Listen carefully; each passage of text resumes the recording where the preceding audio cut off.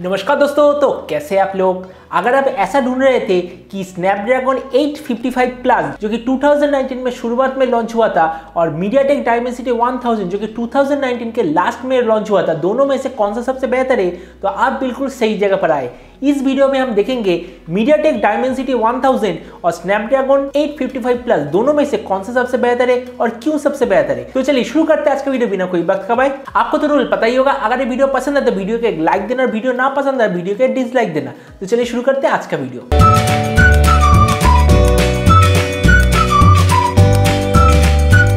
तो Snapdragon 855 plus और MediaTek Dimensity 1000 दोनों प्रोसेसर का हम कंपैरिजन शुरू करते हैं इसका प्रोसेसर आर्किटेक्चर को लेके। मीडियाटेक डायमेंसिटी 1000 और स्नैपड्रैगन 855 प्लस दोनों ही प्रोसेसर 7nm आर्किटेक्चर पर बना है, मतलब दोनों का पावर एफिशिएंसी बिल्कुल सेम होगा। तो पावर एफिशिएंसी के मामले में दोनों प्रोसेसर बिल्कुल सेम है। अगर हम दोनों प्रोसेसर का कोर कॉन्फ़िगरेशन देखते हैं तो मीडियाटेक डायमेंसिटी 1000 बना है latest generation 4 cortex A77 course के ऊपर जिसका स्पीड है 2.6 गीगाहर्ट्ज और 4 लो परफॉर्मेंस कोर जो कि बना है कोर्टेक्स A55 के ऊपर जिसका स्पीड है 2.0 गीगाहर्ट्ज। वही पर स्नैपड्रैगन 855 प्लस बना है ओल्ड जनरेशन कोर्टेक्स A76 और कोर्टेक्स A55 के ऊपर जो हाई परफॉर्मेंस कोर उसका स्पीड है 2.96 गीगाहर्ट्ज, मीडियम परफॉर्मेंस कोर उसका स्पीड है 2.42 गीगाहर्ट्ज और लो परफॉर्मेंस कोर उसका स्पीड है 1.8 गीगाहर्ट्ज। तो मीडियाटेक डायमेंसिटी 1000 क्योंकि ये लेटेस्ट जनरेशन कोर्टेक्स कोर्स पर बना है इसीलिए डायमेंसिटी 1000 इस मामले में बेटर है। अब हम देखते हैं दोनों प्रोसेसर का मैक्सिमम डिस्प्ले सपोर्ट और नेटवर्क कनेक्टिविटी। डायमेंसिटी 1000 में मैक्सिमम फुल HD प्लस या फिर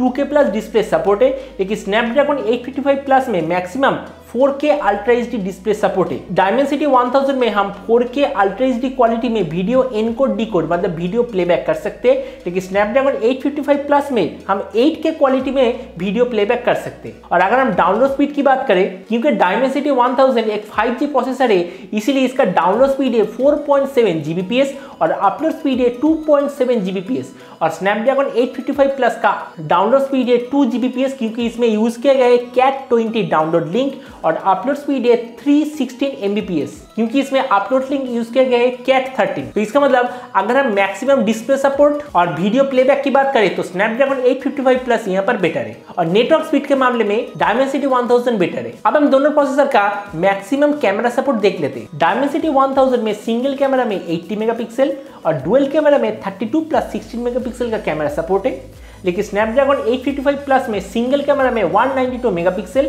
और डुअल कैमरा में 22 प्लस 22 मेगापिक्सल का कैमरे का सपोर्ट है। तो इसका मतलब हम देख सकते हैं Snapdragon 855 plus maximum camera support के मामले में बेटर है और मुझे लग रहा है कि कुछ महीने के अंदर ही 108 और 144 मेगापिक्सल का कैमरा स्मार्टफोन बहुत ही बजट रेंज में इस प्रोसेसर के साथ मार्केट में लॉन्च हो जाएगा। अगर हम दोनों प्रोसेसर के रैम क्वालिटी की बात करें तो मीडियाटेक डायमेंसिटी 1000 और स्नैपड्रैगन 855 प्लस दोनों में क्वाड चैनल रैम इस्तेमाल हुआ है, लेकिन डायमेंसिटी 1000 का रैम स्पीड है 1866 मेगाहर्ट्ज, लेकिन स्नैपड्रैगन 855 प्लस का रैम स्पीड है 2133 मेगाहर्ट्ज। तो इसका मतलब अगर हम रैम स्पीड की बात करें तो ऑब्वियसली यहाँ पर स्नैपड्रैगन 855 प्लस बेटर है। तो दोनों प्रोसेसर का कंपेयर करने का सबसे आसान तरीका है Antutu benchmark score, Geekbench score, GPU score और AI स्कोर। तो अब हम देखते हैं दोनों प्रोसेसर का Antutu स्कोर। तो मीडियाटेक डायमेंसिटी 1000 का Antutu वर्जन 8 का स्कोर है 5,11,000 के आसपास और स्नैपड्रैगन 855 प्लस का Antutu वर्जन 8 का स्कोर है 4,96,000 के आसपास जो कि आखिरकार Asus ROG Phone 2 का स्कोर है। तो अगर हम ऑन पेपर देखते हैं तो मीडियाटेक डायमेंसिटी 1000 ऑब्वियसली बेटर है क्योंकि इसमें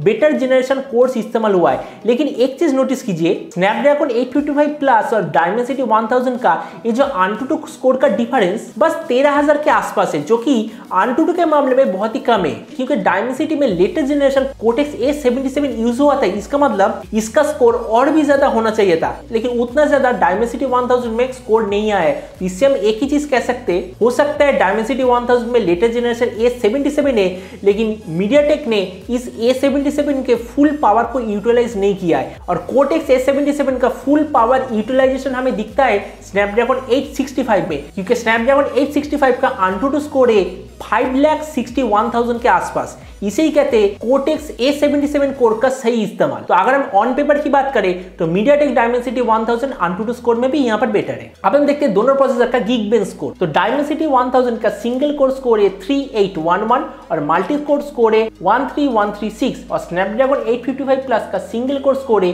3527 और मल्टी कोर स्कोर है 10933। तो आप देख सकते हैं सिंगल कोर और मल्टी कोर दोनों में ही मीडियाटेक डायमेंसिटी 1000 थोड़ा सा बेहतर है, क्योंकि वही कोर्टेक्स A77 कोर, बस इसीलिए। अब हम देखते हैं दोनों प्रोसेसर का जीपीयू परफॉर्मेंस। डायमेंसिटी 1000 का जीपीयू है माली G77 MC9 जीपीयू और स्नैपड्रैगन 855 प्लस का जीपीयू है एड्रीनो 640। अगर हम Antutu के अंदर जो जीपीयू सेक्शन है वहां पर हम दोनों का जीपीयू स्कोर देखते हैं तो डायमेंसिटी 1000 स्कोर करता है 1,96,000 के आसपास और स्नैपड्रैगन 855 प्लस स्कोर करता है 1,92,000 के आसपास। इसका मतलब अगर हम जीपीयू की बात करते हैं तो मीडियाटेक डायमेंसिटी 1000 थोड़ा सा बेहतर है। लेकिन इधर एक चीज मैं आपको मेंशन करना चाहूंगा, Antutu के जीपीयू सेक्शन के अंदर हमें जो स्कोर मिलता है वो जनरली उसका रॉ पावर का स्कोर दिखाता है, उसका ओरिजिनल यूटिलाइजेशन नहीं है। तो अगर हम रियल वर्ल्ड जीपीयू यूज की बात करें तो एड्रीनो के प्रोसेसर जनरली सबसे बेहतर होता है और मीडियाटेक डायमेंसिटी 1000 को लेकर कोई भी स्मार्टफोन मार्केट में नहीं आया, इसीलिए हम नहीं कह सकते